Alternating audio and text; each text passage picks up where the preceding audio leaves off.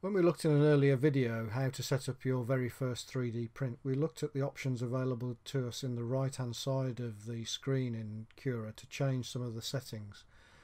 Now at the top we've got the ability to specify the material we're going to be using, in this case PLA, but I've got a drop down there of other materials I can use.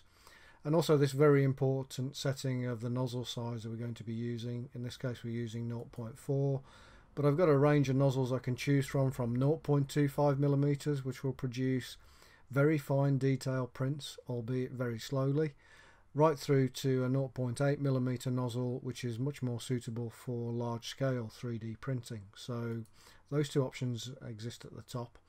In the earlier video we used the recommended settings in the print setup area, and that gives me a limited number of things I can change, which is really good if you're just setting out on 3D printing.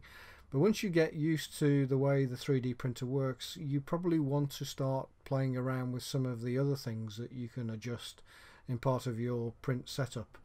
And the way to do that is to click on the custom menu next to recommended, and that brings up a whole raft of things that you can change. So they're all under different headings, so you can see there's one for quality, one for shell, one for infill, one for material, one for speed, travel, cooling, support, build plate adhesion, and then a number of special modes and experimental modes.